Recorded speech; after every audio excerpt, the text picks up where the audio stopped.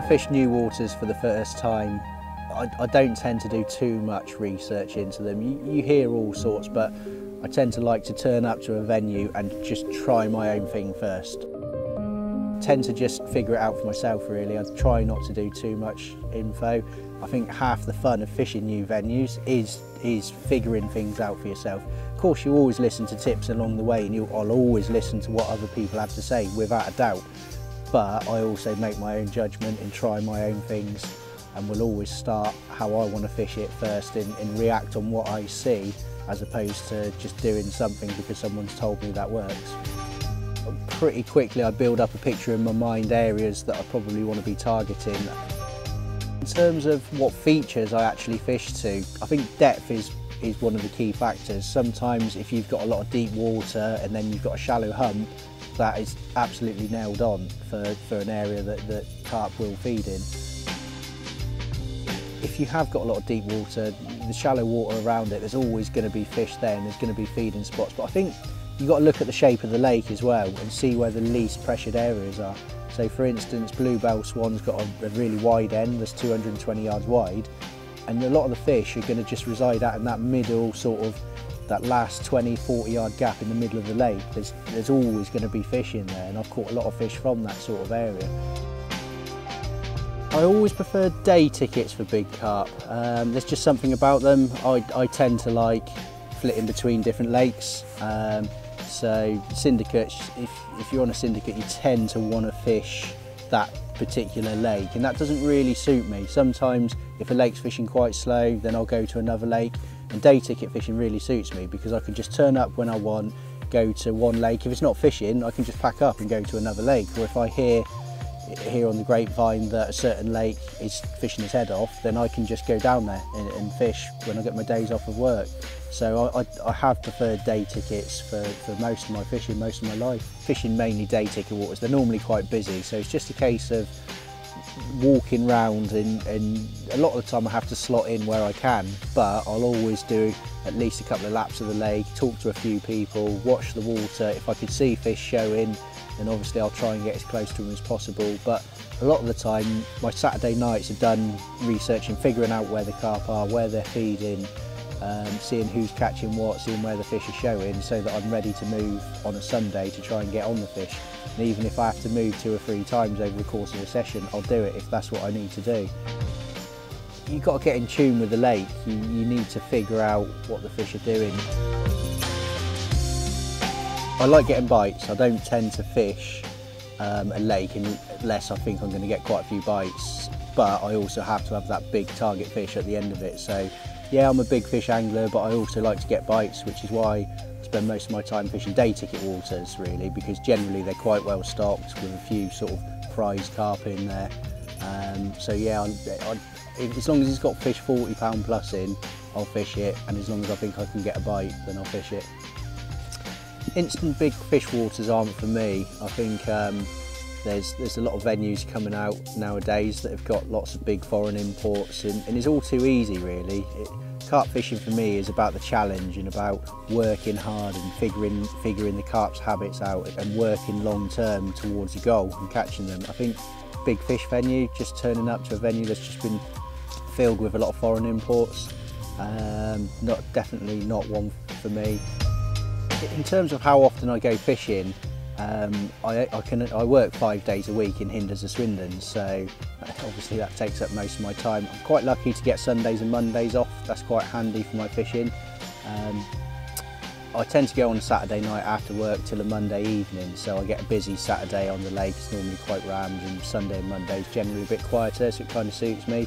I try and fish sort of 3 times a month. In the winter, probably a little bit less, and in the summer as well, probably a bit less, but spring and autumn, I try and get out at least 3 times a month. A lot of my big fish come from spots that I fished fairly regularly and put lots of bait in and kept putting bait in to certain spots, and then eventually when the fish start feeding on it regularly, the big fish tend to come a bit later on off of those spots, so you normally catch quite a few fish first and then eventually the big fish will come.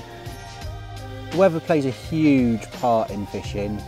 It doesn't dictate when I go fishing or if I go fishing at all.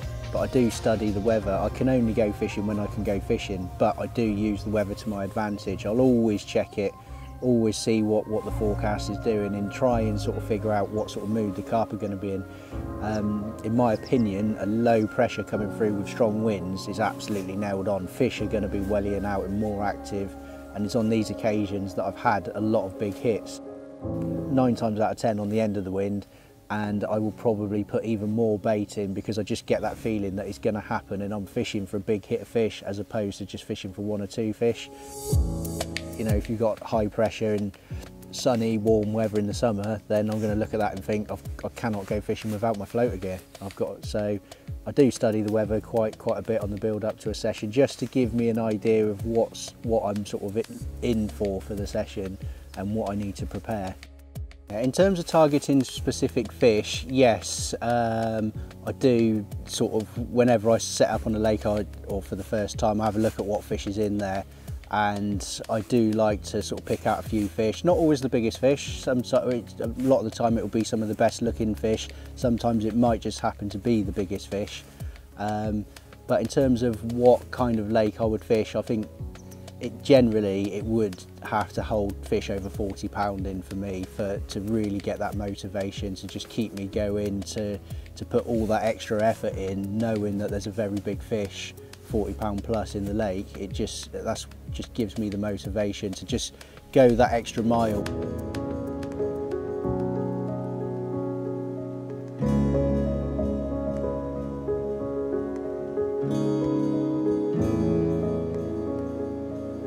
Current PB is a fish called Dave, funnily enough, from Bluebell Swan Lake.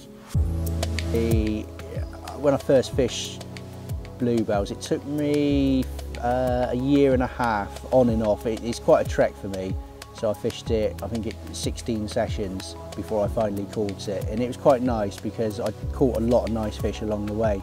So when I finally did catch it, there was a great sense of achievement because I'd put the effort in and I didn't just catch it straight away. I always prefer to catch it after a long campaign, catching lots of other fish.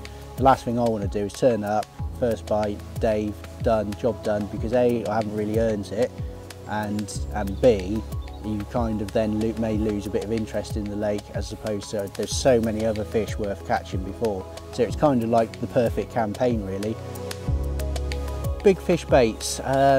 Boilies play a part in that, but for me, it's not the be-all and end-all.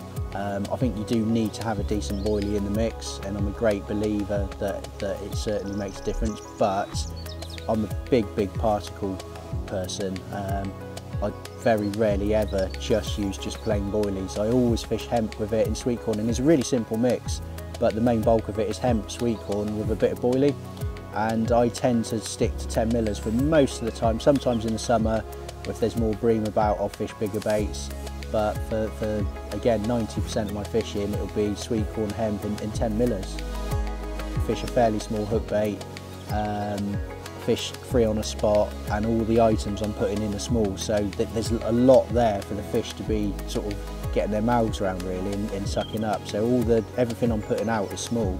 So there's physically a lot more to it, and it just keeps them grubbing around for a lot longer, especially fishing tight on the spot.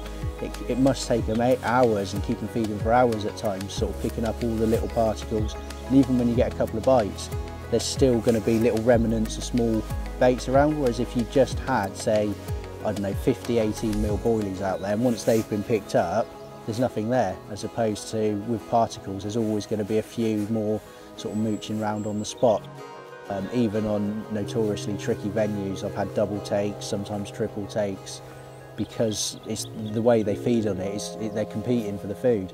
So even if on lower stocked venues, I've still had some very good action and big numbers of fish fishing particles. I take plenty of bait when I go fishing.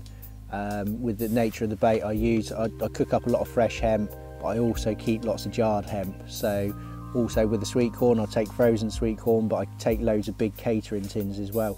Boilie wise, again, I take my freezer baits to start with, and then I always carry some spare bags of shelf lives. So I take far more bait than I'm ever going to need, and I always use the fresh stuff first, and I've always got backup. The last thing I want is to be suddenly turn up on a shed load of fish, catching loads and run out of bait. So I've always carried plenty. I keep things very, very simple. So in terms of rigs, I fish for the last 3 years. I've pretty much for 95% of my fishing fished a version of the hinge stiff rig, and I generally fish all rods on that same rig, and it works. It never lets me down, and it's presented really well. The only time I'll make a slight amendment is if I'm fishing and I can't find a clear spot, then I'll use a chod rig because it presents better over weed. But for 95% of my fishing, I'll be fishing a clearer spot and I'll be fishing a hinge stiff rig. The components that I use are very, very strong. I've never ever had a hook link break. I've never lost fish to rig tie and error ever on the hinge stiff rig. Don't lose many to hook pulls, hardly ever. I can count on one hand in the last 3 years how many fish I have actually lost. So it's just a reliable rig. The way I fish it with a stiff boom and everything kicks out nice and straight is almost impossible to tangle. So I know that they're fishing 100% or 99% of the time.